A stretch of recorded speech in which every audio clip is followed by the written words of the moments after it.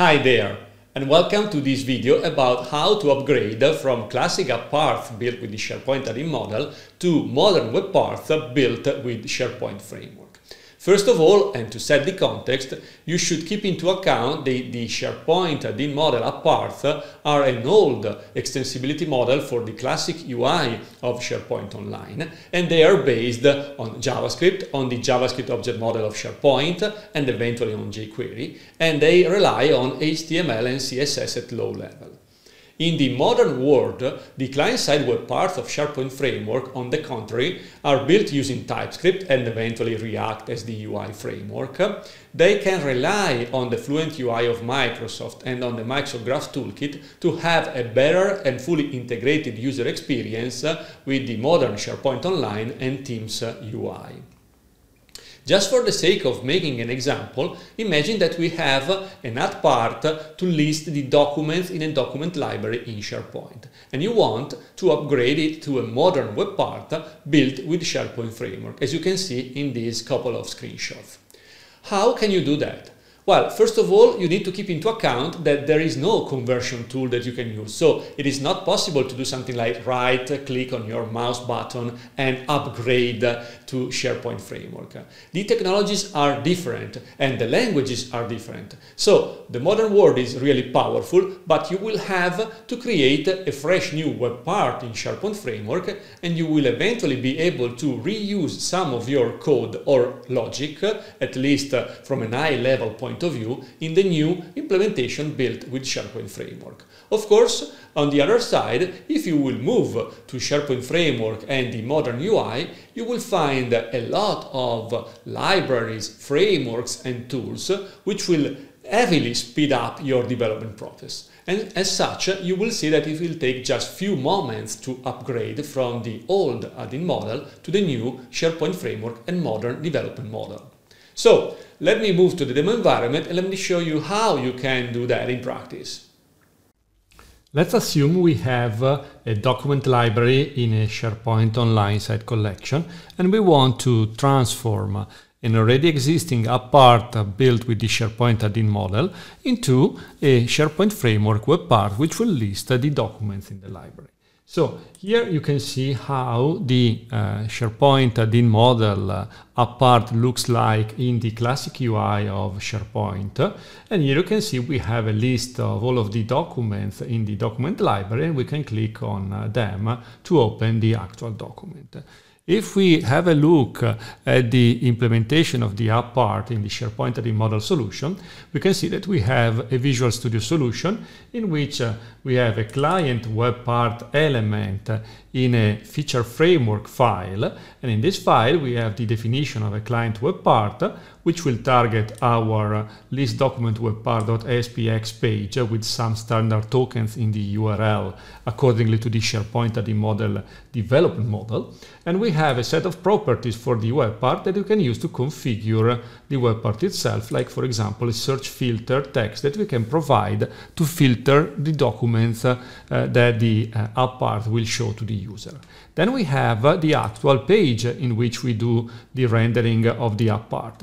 And here, aside from some JavaScript client-side code to just set the UI of the page, we have a div with the ID list documents and with the loading and 3 dots as a placeholder while loading the documents. The documents will be actually loaded in the list document.js file, which is the one we used to use in the SharePoint Add-in model to implement the actual logic under the cover of an app part. In this one, when the document is ready using a bit of jQuery, we get the host URL, the app URL, and the search filter, as it will be a query string parameter in the URL of the page that we are rendering. Then we use the JavaScript object model to get a reference to the client context and to get a reference to the host of the app that we are running through the SharePoint Add-in model, so that once we have got a reference to the host web, we can list the documents based on a search filter that's the one we get from the query string.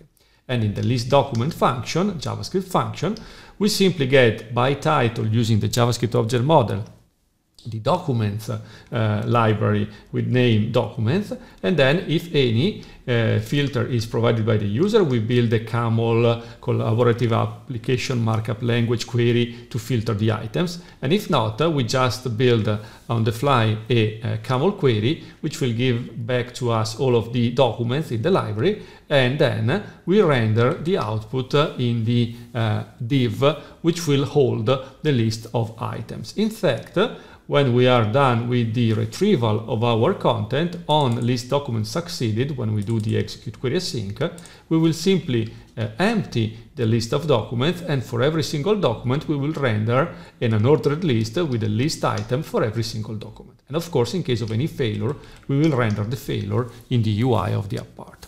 That's the old SharePoint Add-in model implementation.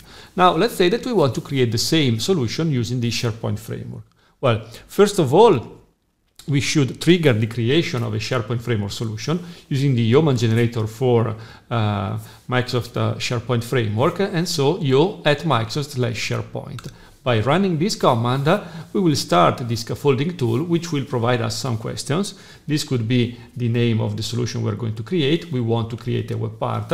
We will have to provide a name for a web part, which can be, for example, list documents, and this will become the name of our web part, and it will be a web part based on React, for example, for the rendering of the UI, so that using the React framework we will have a better user experience for our end users.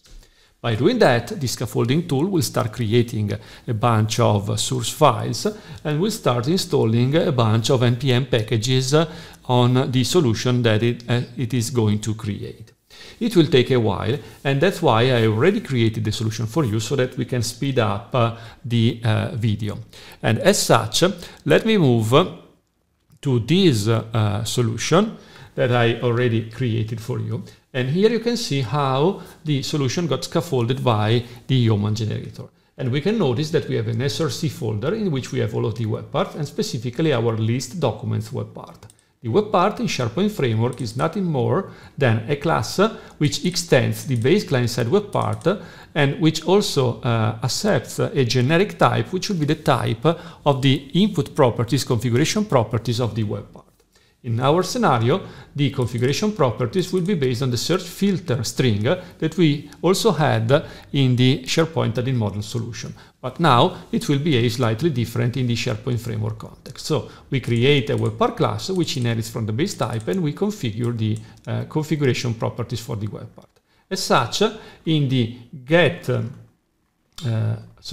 property pane configuration method, we have to configure that we want to make our search filter property available in the property pane of the web part so that it will be configurable by the user. Moreover, in the render method, which is a fundamental method of a SharePoint Framework Web Part, we render the output of our web part, and right here we rely on React in order to load a React component which will do the actual rendering of our web part. In order to do that, we provide a set of input arguments to the React component that we will dig into really shortly from now. And I provide here the search filter argument configured by the user, if any. And then we also provide the tenant name in which we are, the site ID and the web ID, so that the React component will know from where the documents should be loaded from. And the tenant name, the site ID, and the web ID are information that we can retrieve through the context property of this, which is the web part. And generally speaking, in SharePoint Framework, you can always access the context property of the this component you are working on. And through that, you can access, for example, the page context to get the site URL, or you can get a reference to the web or to the site in which you are. Now, in order to render our web part, we rely on a React component, which is defined in the components subfolder of my solution. Here we have a TSX file, which is the actual React component. And in fact, here we have a list document class, which extends react.component, which still does have a list of custom properties defined in this TypeScript file, and here we can see all of the properties that we were providing before in the render method of the web part.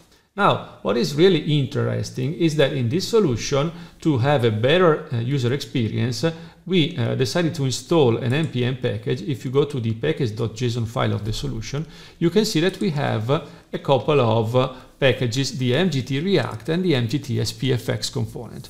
By installing these two components, and in the article associated to this video you can find detailed guidance about how to do that, you can then leverage really useful and powerful controls for rendering the UI of your web part. And that's why in the React component to list the documents, we get a reference to the file list React component of the MGT React package. And as such, in the render method of our React component, which is, by the way, the only method that we have in this component, we simply retrieve all of the settings from these properties, which represent the properties object that we provided right here in the render method of the web part. And right after that, we build the query to retrieve the document, which will be a Microsoft Graph query. And then we simply say, using a bunch of HTML code, that right here we want to render the file list React component of MGT with a specific file list query, which will do the actual query using Microsoft Graph toward the document library that we want to use as the source for our document, and which will render the documents in the output of the web part.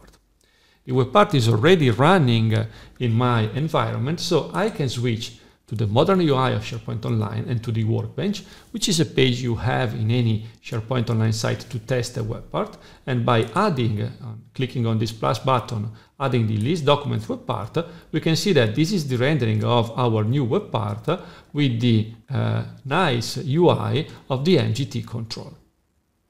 Here you can find additional links if you want to dig into the topics that we covered in this video. And like always, thank you.